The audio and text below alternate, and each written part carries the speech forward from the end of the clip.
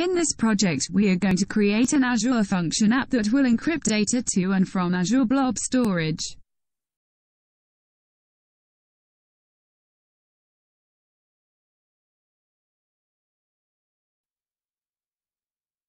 We start by creating a new service of type functional application.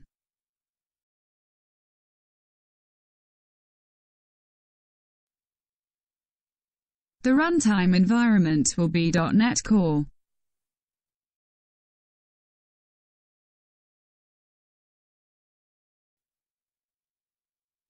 Most of the settings are the standard one as we don't need anything advanced for this demonstration.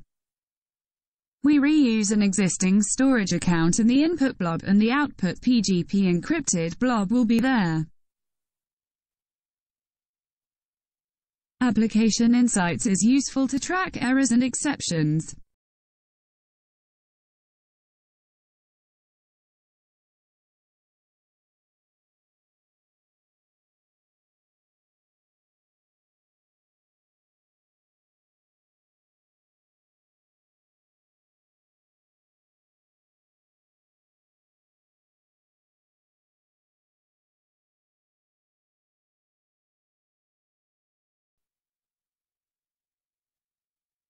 When a deployment is ready, we can start programming in Visual Studio.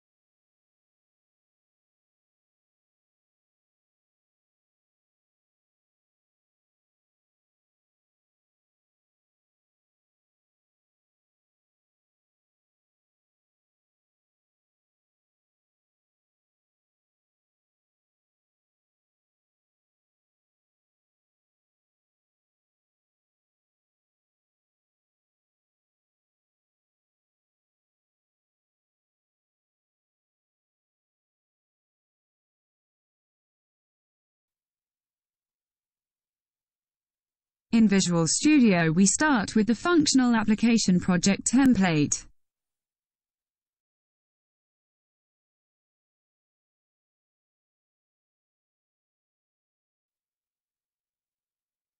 For this project we will create a blob trigger, but for HTTP or another type of trigger the code will be very similar.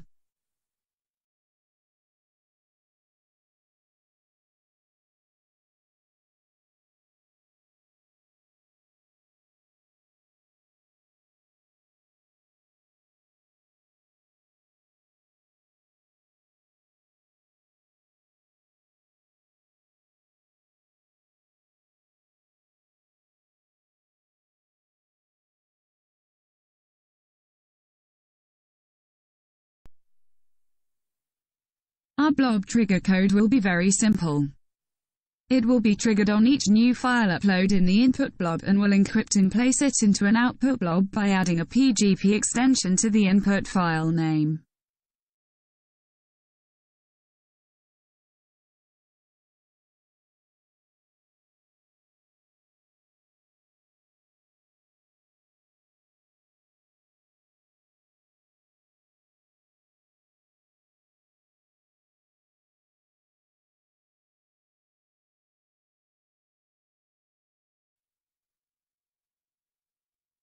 The output blob should not be a blob trigger, but we will correct this error later on.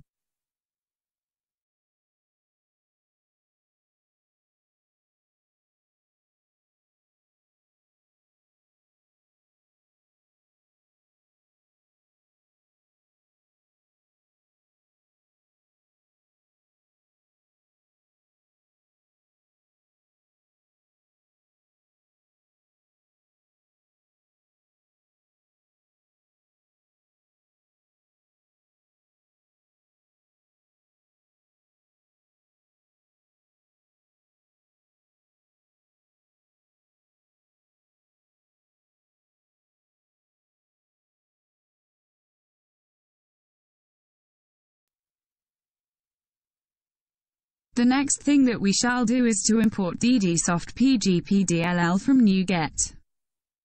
For this demonstration, we will use the trial version, but if you have already purchased DidiSoft PGP for .NET, you will be using the production version from our private NuGet repository.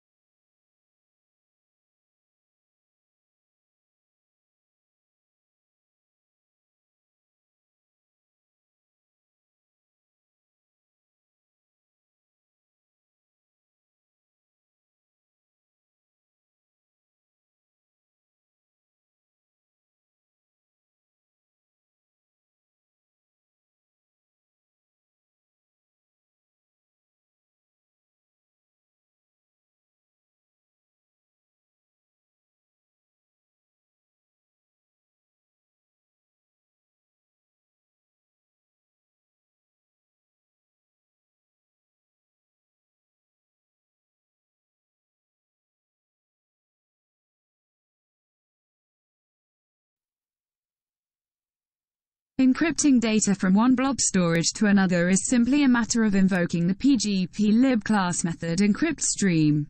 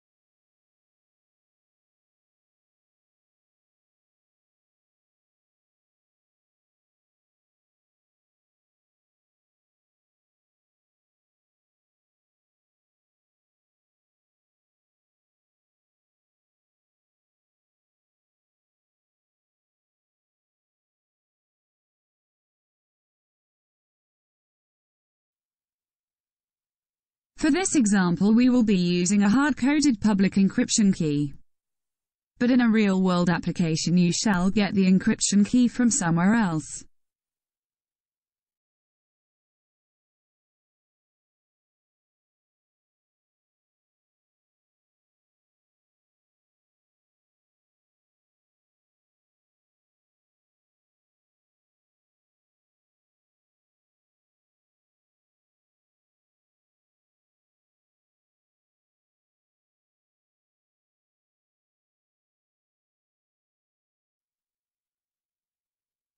Now let's create the input and output blob storages.